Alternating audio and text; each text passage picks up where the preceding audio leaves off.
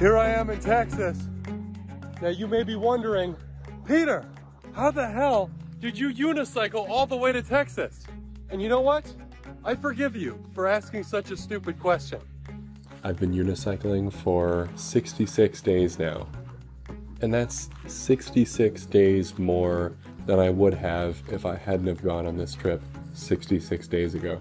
And now I'm halfway across the country and doing things that I can one day look back on and say, yeah, I did that. After doing something completely different 10 years from now, I'll always look back onto these experiences and the lives that I'm touching out here and the people that I'm meeting and the things that I'm seeing, and I can always look back on that and be able to say that I experienced that.